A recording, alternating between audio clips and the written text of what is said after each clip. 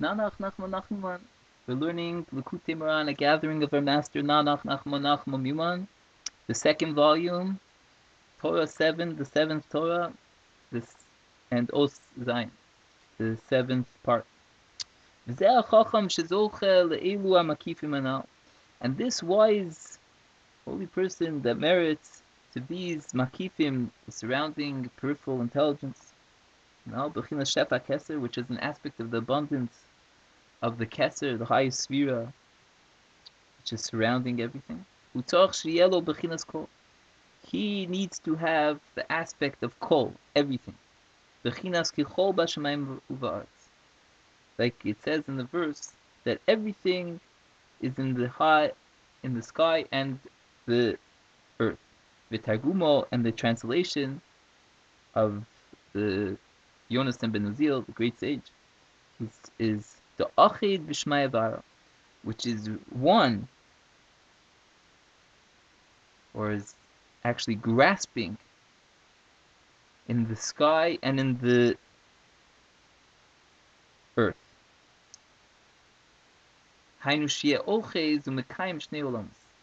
That he has to have this aspect of kol, which is translated as grasping and supporting both the world, the sky and the earth. Olam ha'elyon v'olam ha'tachton, the higher world and the lower world. She'em b'chinas shamayim v'aretz, which are an aspect of the sky and the earth. Ki tzaddik v'chacham anal, because the tzaddik, the righteous, wise person, hu tzarich she'eh ochiz b'shneim, he has to be grasping both of them. The kayim is kol echad ve'echad b'chinaso, to support and uphold each one according to its aspect. Because there are those that dwell above, they are pertain to the above, and there are those that dwell in the bottom. The world, the upper world, and the bottom world. The aspect of sky and earth. And the tzaddik, the righteous person, has to show those that live above that in truth they do not know anything about the knowledge of the Blessed One. That is the comprehension of of nothingness, of what? An aspect of what the Zohar says. What did you see? What did you touch? An aspect of where is the place of His glory. In other words, those people that are on the higher level, that apparently they have some understanding of the greatness of God. So the true tzaddik has to give them a taste of of the level of real reality, of not knowing anything, the highest epitome of knowledge. And in the reverse, he has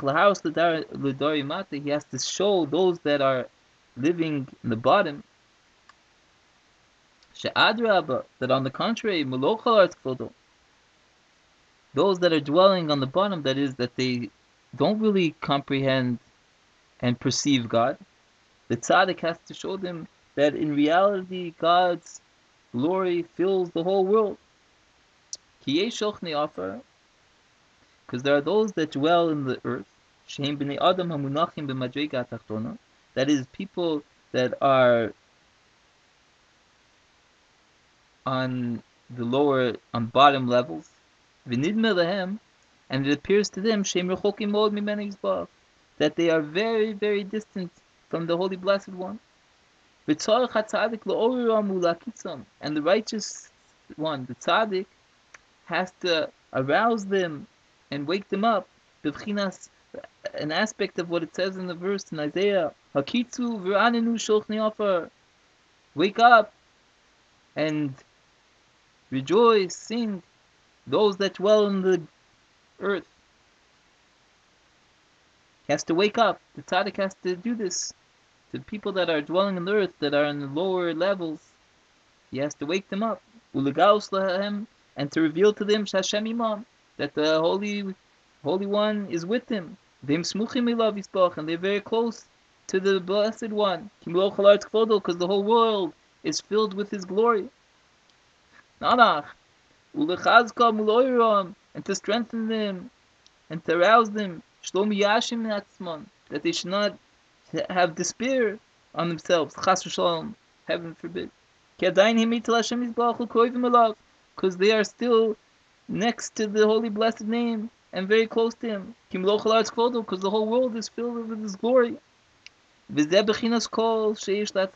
this is the aspect of kol, everything, that the righteous one, the tzaddik, has to have. Bechinas, an aspect, that everything is grasping the sky and the earth. The achid b'shmai vara. That is, he grasps and he upholds both worlds.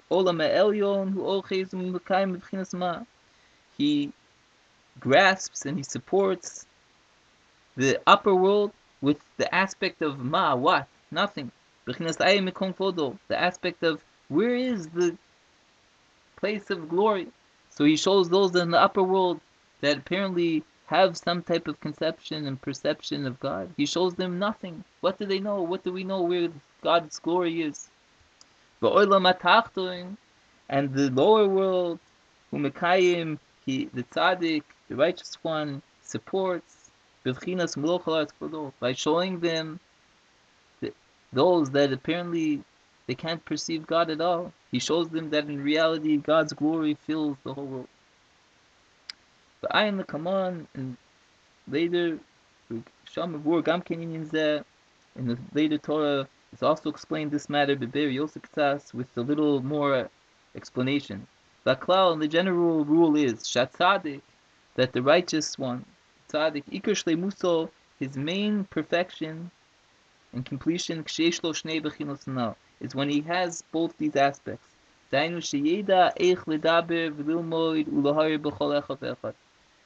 is, that he knows how to speak and teach and to light up, illuminate for everyone, each person, those that dwell above and those that dwell below, the